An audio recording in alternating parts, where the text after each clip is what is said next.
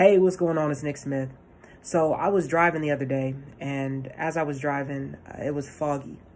And as you can see from the video here, it was real foggy. And it didn't really seem like there was a whole lot that the sun was doing. Like I could actually look up at the sun, and there was so much fog in front of me. There was so much dense stuff just kind of blocking my path that all I could really focus on was what was in front of me. The sun didn't even factor really into that situation. Actually, as I was driving through these dense patches of fog, the temperature, the entire color shade of the atmosphere would change. It'd go from dark gray to kind of a lightish brown.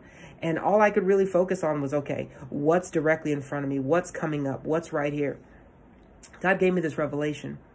A lot of us walk around in this fog.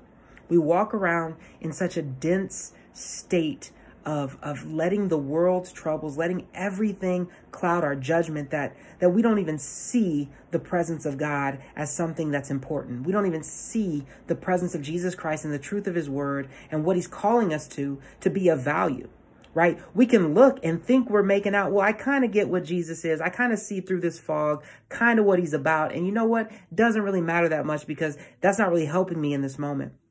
But what we fail to realize in those moments is that it's only because of the light that's getting through this dense fog, only because the truth of God that's shining through whatever your situation is, that's giving you the ability to discern right from wrong, that's giving you the mental capacity to know that there's something greater, that's giving you the physical ability to be able to work through these problems or to have a community around you. It's only because the grace of God is still there that you can even see those few feet in front of you. And as you realize that, as you recognize God's presence in your life, his prevenient grace, as we call it, as you see that it's only God allowing you to see these few steps, you'll notice how important his truth is, and he'll begin to burn away the dross in your life, the confusion, the fog that you're in, the veil that's blocking how well you see the Son of God. He will begin to remove that. And then just like C.S. Lewis, here's a famous quote. He says, I know that God exists as I know the sun exists. Not only because I see it, but because by it I see everything.